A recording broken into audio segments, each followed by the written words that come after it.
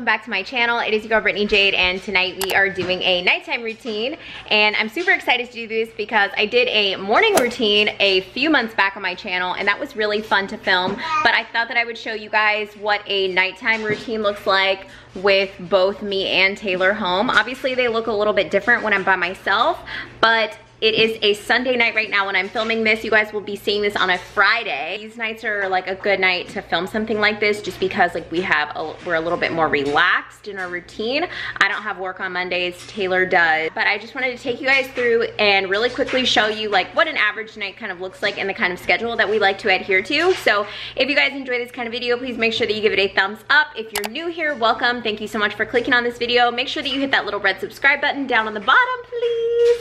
And the little bell notifications so that you don't miss any more uploads from me. And let's go ahead and get on into today's video.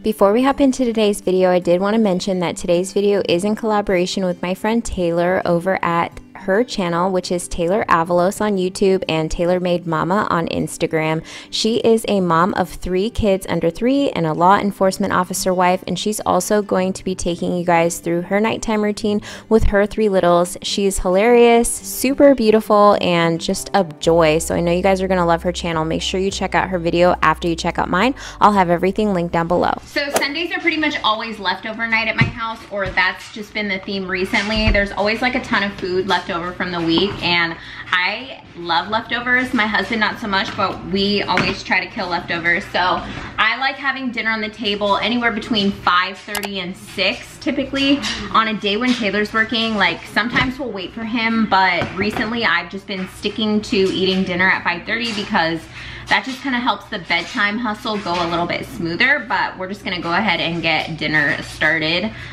He's on his way home now. I'm gonna make like a quick salad, and then we'll just like, everybody's kind of like doing some leftover or something, so we'll just eat. Yeah. So typically while I'm getting dinner prepared, this is when I set the kids up with some kind of activity, and it's usually screen time of some sort for my toddler, and my baby really enjoys sitting in this little jumper that we have him in, and this just allows me to have a couple of minutes to be able to prepare dinner, especially on those nights when I'm here alone, because like I mentioned, my husband was not here for this part. So I did let my daughter watch a movie, and there's absolutely nothing wrong with a little bit of screen time, just so that I can get everything prepared so that we can get ready to eat. Something that really helps my dinner time preparation each night is having a solid planning schedule for what meals I'm going to be eating. This really just helps me. It relieves a lot of anxiety because I already know what I'm going to be making that night of, so I don't even have to think twice about dinner. For instance, this is a Sunday, and I always know that we are going to be having leftovers on Sunday, so it's just a stress-free time, and I can make sure that I hit my 5:30 p.m. dinner time. Another thing that I like to do is include my daughter in meal preparations, especially when it comes to vegetables, because she's a super picky eater, so this helps her feel a little bit more adventurous when she actually gets to take part in preparing the food, and it's just kind of a fun way for us to connect in the kitchen as well. And I do let her know 5 minutes before dinner is on the table to step away from the television, because this just helps her to kind of unwind and disconnect from her shows. Like any typical toddler who's allowed screen time, she really does like her TV, so I like to give her warnings before the food is ready to avoid meltdowns. And I get everybody around the table and plated up and set up with their bibs and things like that, and I will get TJ set up with his food first because he is usually the one who is the most hungry, and then I will serve Novalee next, and then I'll try and get sat down before she starts diving into her food so that we can sit down and have grace together.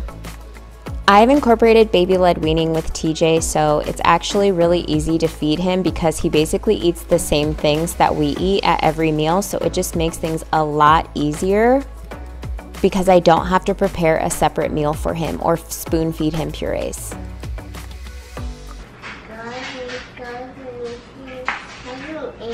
Amen. Thank you. Dinner time in my house can typically go one of 2 ways. It can either be really enjoyable where everybody eats all of their food and there's no meltdowns or crying, or it can be a crazy house where everyone's food is going everywhere, my toddler's refusing to eat, and yeah, so it really just depends. This night was actually a pretty good night, and so I was really happy with everything, and thank the Lord my daughter was actually eating her food.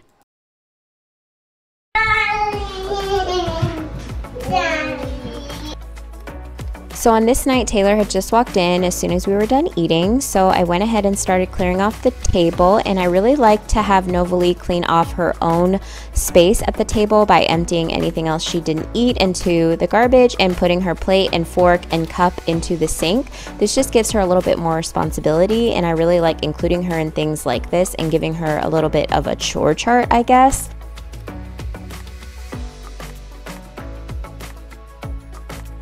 I heard about when you pour my meat. Okay, let's go feed Missy. Hey, buddy. We'll be right back.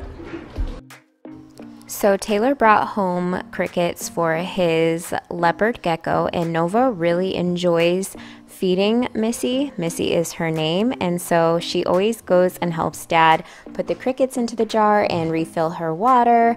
And I am not a huge fan of the gecko, but it does live in our room, and I have grown quite accustomed to it over the years, so there's that.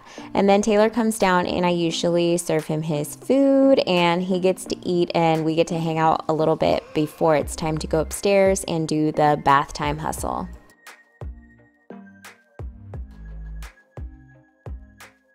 I'm one of those people that can't go to sleep if my kitchen and downstairs area is a mess, so I really do clean up my kitchen every single night after dinner. I have to make sure that all of the dishes are put in the dishwasher, that everything is wiped down, bottles are washed, and that kind of thing. It just gives me relief in knowing that my kitchen is all set and ready to go for the next day. So this is just something that I like to do for myself. And usually TJ will have his nighttime bottle around this time, and it's a nice day out, so Novalie is just running around the yard burning off some last minute energy that she has, which is kind of nice. We do like to not have any television the last hour before bedtime, so usually she'll either play in her playroom or she'll go outside and do something like this and ride her Jeep or whatever. A tip that I have when thinking about what you're going to do for your nighttime routine is to just start with what time you want your kids to go to bed. So if you're like us and you have kids who are 2 different ages and go to sleep at 2 different times, then you'll want to start thinking about what time you want the first child to go to sleep, and then just kind of count backwards on how long it's going to take you to do a certain thing. For instance, I know that having dinner and cleaning up after takes anywhere between 1 and 1.5 hours. It just kind of depends on the night. Another tip that I have is to talk with your child about their nighttime routines. I am consistently reminding Nova about her routine because it gives her ownership over the things that she is supposed to do at nighttime.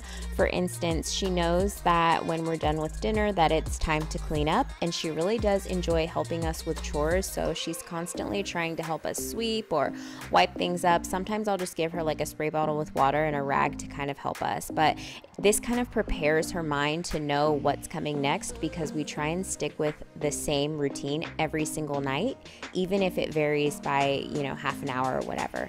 So we start heading upstairs, and she knows that it's time for her to pick out her pajamas and her underpants for the night because this is something that I like her to do, again, just for her independence. And we all head into our room. Every night is a little different. We kind of go back and forth between giving them either a bath together or showering with one of us.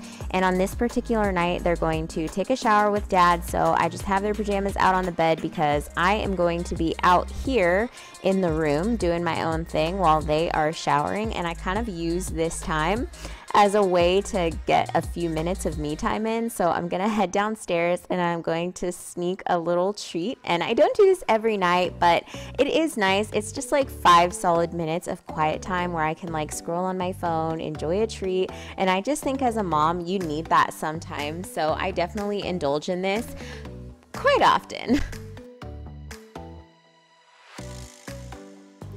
So then I just head back upstairs and I help Taylor get the kids out of the shower. TJ usually comes out first and then Novalie, and I take her into her bathroom where we do her nighttime routine stuff where I just like comb her hair up into a ponytail because it's curly and it's crazy if you don't do this. And while I'm doing this, I distract her by letting her brush her teeth. And then once I'm done with her hair, I'll turn around and I will brush her teeth just to make sure that she hasn't missed any spots. And then we'll head into our room because we're going to do a bedtime story with both of the kids together.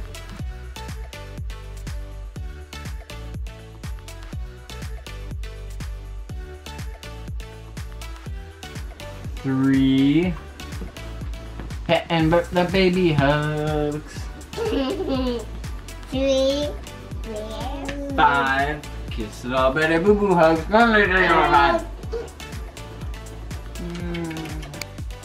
We had a really bad habit of putting TJ to bed with a bottle, but we have recently stopped that, and we're trying to put him in when we know that he's going to be tired, and just kind of turning the light off, turning on his sound machine, and letting him fall asleep.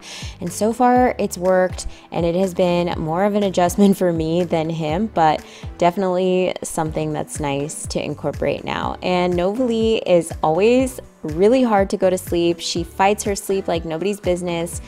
And lately she's just been super willful, so we'll have to redirect her several times before she falls asleep. And this is normally because she hasn't been wanting to take her naps recently, so she hasn't been getting the proper sleep. So she's just so overtired and fussy by the time it's time for her to go to bed.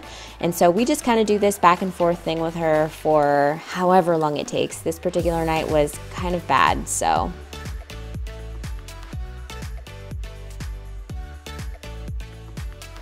Once the kids are asleep, me and Taylor usually tackle any leftover house chores that need to be done, like laundry, or if we didn't get everything that we wanted to get done down in the kitchen, we'll go back downstairs and do that, or we'll hang out and we'll watch a movie. And lately I've been working a lot on my cups after the kids go to sleep, but I've been trying to get it to where I'm in bed no later than 10:30 because I have a crazy problem of staying up until midnight. But we really like to utilize this time to just be able to chat, watch a movie, reconnect, do things together, have conversation, that kind of thing. So it's just been kind of nice, and we really enjoy having the kids go to sleep at an earlier bedtime because we were letting them go to sleep at like 8:39. So it has definitely made a difference, and it's definitely improved how we spend our time together. So that is pretty much everything that I have for you guys for this nighttime routine. I'm going to go ahead and end it right here. Please make sure that you guys go and check out Taylor and her video. She is a law enforcement officer wife, and she has a really interesting routine because her husband works nights and she's got 3 kids under the age of 3, you guys. She's a real rock star, so I know that y'all are gonna love her. And make sure that you hit that red subscribe button if you haven't already, and I'll check you guys in the next video. Bye.